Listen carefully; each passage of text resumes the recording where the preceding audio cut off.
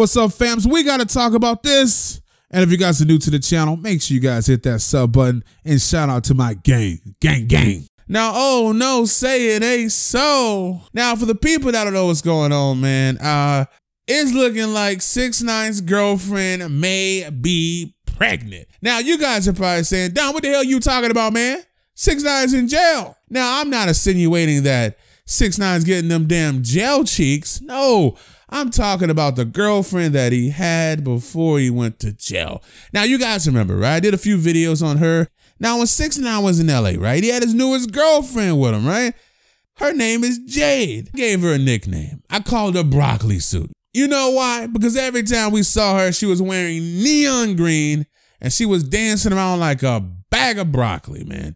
Now, when she was in LA, like every video we saw was her rubbing and grinding on 6ix9ine's crotch like a damn genie. So if she's pregnant right now, I'm not too surprised. I'm just saying, you guys watch this. And I can tell you really like it.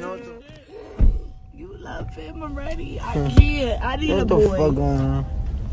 We're gonna have a boy. A boy? We're gonna have a boy. Yeah. Yeah, good looking. Yeah, he was like y'all his niggas or whatever, so we fuck with y'all and shit, cause y'all his niggas. But, I can't.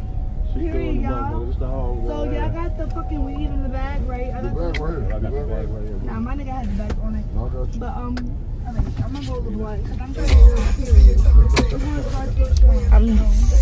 Now, I'm gonna say two things, okay? After this video right here was recorded, 6ix9ine definitely went home and beat them cheeks. Now, two, I ain't trying to shame any guys in the gang that likes to get their lips bit and all that, man. But listen, ladies, don't bite my lip, man. Don't bite my lip. I'm just not into that. Listen, the way I saw 6ix9ine get his damn lip bit, she could have pulled his damn lip over his forehead. That's how freaking rough she was with his damn lip. Leave my lip alone, man. Now, when 6ix9ine came out and said that Jade was his girlfriend, and by the way, people are saying Jade is a clout chaser. 50 Cent's calling her out. Meek Mill's calling her out. But we've seen 6ix9ine come out and say, yo, this is my girl.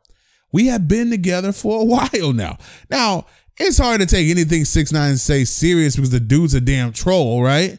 That's what he said. Now, when he said she was his girlfriend, I felt happy for two people. One, of course, will be 6ix9ine, right? Now, regardless of what I think about 6ix9ine because of the things that I've seen him do in the past, and I may not 100% support what he does because of his actions, I still believe that everyone deserves happiness. So if he found someone that makes him happy, thumbs up. I was also happy for Sarah. You guys know Sarah, right? That's his baby mother. It was horrible to see 6ix9ine cheating with all these different girls, man. Like honestly, there's probably about 13 different girls that we know of that he cheated on her with.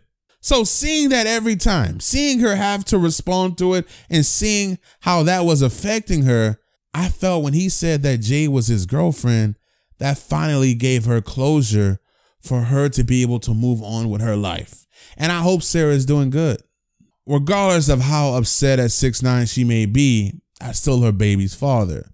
So of course, I'm sure she's going through it right now with him being locked up, right? And his life being on the line. Anyway, man, you guys have a great day. Thanks for watching. Let me know what you guys think about this in the comment section below. I'm Dumb as Live. Make sure you guys subscribe to the channel. Also, follow me on Instagram. My Instagram is Dumb as Live News. That's me, Dumb as Live News. Have a great day.